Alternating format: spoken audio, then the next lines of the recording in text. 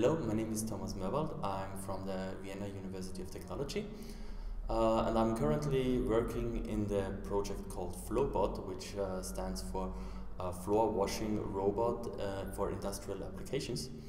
And this robot is about cleaning the floors in environments such as hospitals, supermarkets, airports, or sports facilities. The main challenges of this project is obviously that the robot is operating in an environment where people are moving around, but also where there are obstacles, objects are lying on the ground, and so forth. As the robot has to clean the floor, it also has to detect the dirtiness of the floor itself and also detect dirty spots. Therefore, we have a complete set of sensors that the robot is equipped with.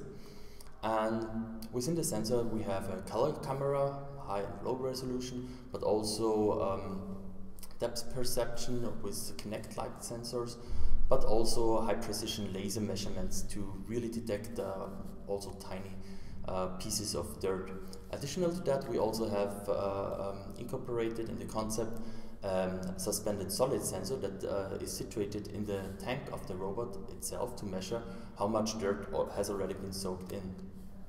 With all this input from the sensor data, we would like to reason about the environment where the dirty spots, the dirty areas and dirty spots in the specific location are, because obviously in the entrance area, for example, the robot has to clean more often than in some other areas.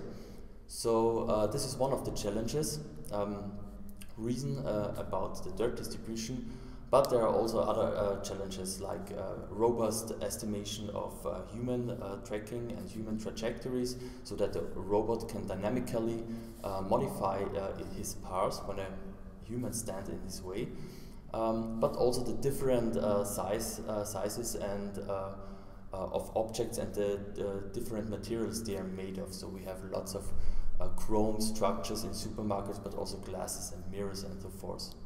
And all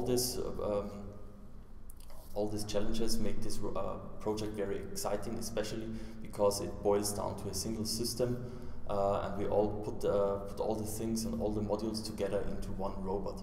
But we do not only want to focus on the application of cleaning. We have a really